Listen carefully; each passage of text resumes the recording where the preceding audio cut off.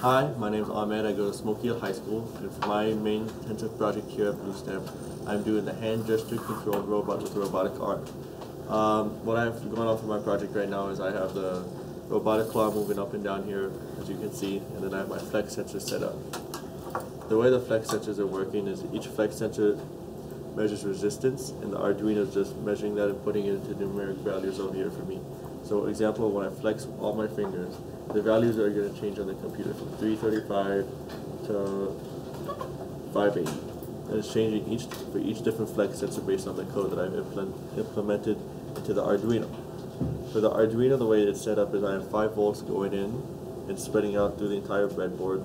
From the breadboard, it's changing to each one, giving it power and then telling it to come back to the Arduino and analyzing it to numeric values. For my robotic claw over here, I have the code into the Arduino telling it the claw over here to open 87 degrees, and then for the motor back here to go 180 all the way down back. The issues that I came along struggling with are sewing my flex sensors onto my glove. The code on the mechanics over here was very difficult for me because I had to try and get them to work simultaneously. And then last but not least, the friction on the gears over here was too great, so I had to take out a lot of different bolts and change it up a bit.